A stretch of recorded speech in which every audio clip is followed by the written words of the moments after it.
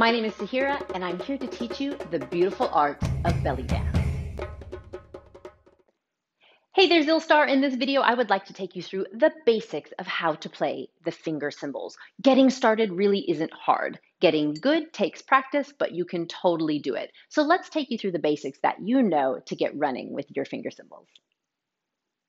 So once you've picked out a pair of finger cymbals that you love, and I highly recommend finding some whose sound makes your heart sing, because you're going to be playing these a lot. So if for any reason you don't enjoy the sound, it's going to be kind of painful. So get yourself a really nice pair of zills. May I suggest Saroyan Mastercrafts if I can, because they are my favorite finger cymbal maker, and I have almost all of them, and I love them all. You can pick up your own pair at sahirabellydances.com/Saroyan cymbals, and I'll put the link to that down below. Once you have a great pair of zills and you have sewn your elastic on, yes, I have said sewn your elastic on, please sew your elastics on and make sure that they're nice and tight on your fingers. If you don't think you can sew, I would like to challenge that idea and refer you to my video here about how to sew your finger cymbals elastic.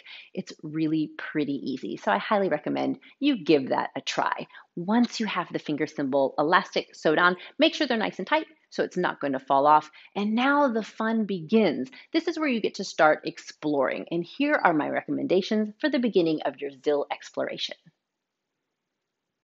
First, you're going to want to explore making sounds, and ideally making pleasant sounds, right? If I could recommend two different sounds to start with, it would be your basic ring, or what I call the basic. The basic is just bringing one cymbal down on top of the other for a brief connection, and then drawing the middle finger cymbal up to release the sound, something like this.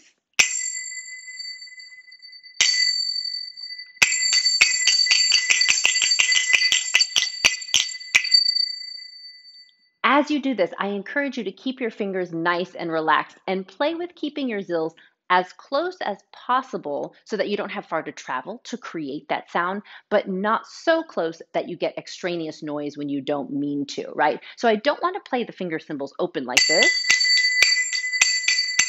because that's really going to slow me down when I start wanting to go faster. And I don't want to play them so close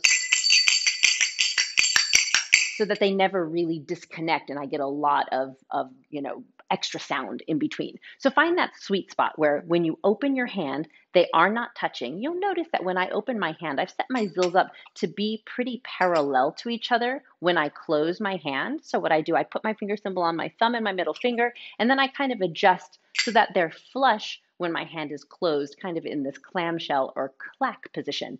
When I open my fingers, they are no longer exactly parallel. If I come in for a zill close up here, you can see that there's a little bit of angle to my finger cymbals. They sort of open more on the front end and are a little bit closed on the back end. Where your finger cymbals lie will depend a lot on the shape of your hand, the length of your fingers, and exactly where you have that elastic placed, right? My elastic is a bit more on my last knuckle. Some people wear it a little further down towards the nail bed. Find the place that's comfortable for you, but know that when you open your zills, you definitely want them to be open enough so that whatever edge is the closest does not touch. Perhaps you do have a parallel zill situation, and that's great, but if you don't, make sure that that back edge doesn't touch, or else you get a lot of like messy sloppy going on in your finger cymbals, which you don't want.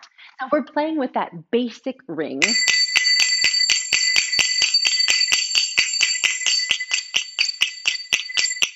Have fun with it, play with it, see if the right hand and the left hand sound the same, right? Because your dominant hand is always going to get these sounds just a little bit better and a little bit faster than your non-dominant hand, but have patience. The other hand will get to it as well. And if I could recommend one other sound to play with right out of the starting gate, it would be the clack. And the clack, you're going to keep the upper fingers on the zill if your zill is large enough. If you have a smaller zill, maybe not all of your fingers will rest on it, but that's fine. Just relax your finger cymbals so that you are muffling that top zill. The bottom zill will remain naturally fairly muffled, and then bringing them down straight on to each other.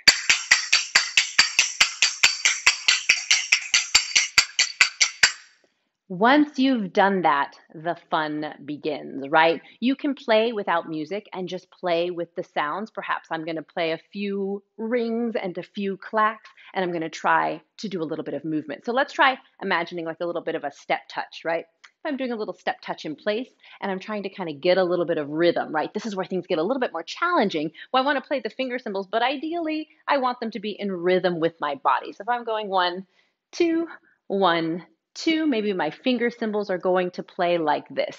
We're going to go 1, 2, and 3, and 4, and.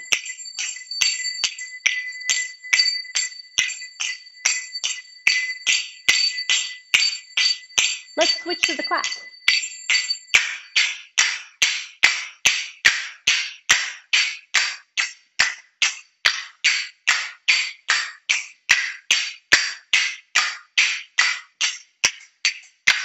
Nice job. So now, if that's feeling pretty good, you've got a little bit of rhythm going on here in the body, and you're going to then move on to do something a little bit more challenging, may I recommend that you start moving your arms. So maybe I'm going to keep that little step touch going, but I'm going to circle my arms as I play like this.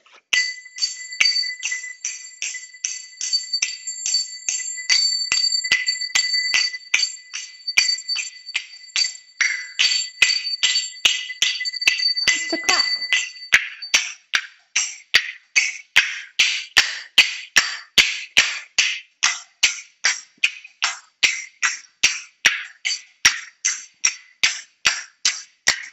Nice job. So now if you want to up the ante a little bit more, this is where I'd like to start using some belly dance movement. The easiest movements to add to your zill playing, if the zills are fairly new for you, is something smooth that is like a circle or an infinity that doesn't have a hard rhythm attached to it. So let's say I'm going to do front to back figure eights, right? So this does have a rhythm. I'm thinking 1, 2, 3, 4. But if it strays from that for now, as I'm focusing on my finger cymbals, it's totally okay.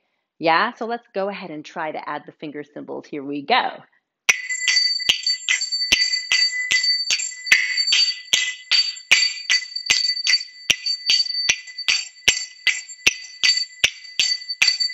Let's try that clap.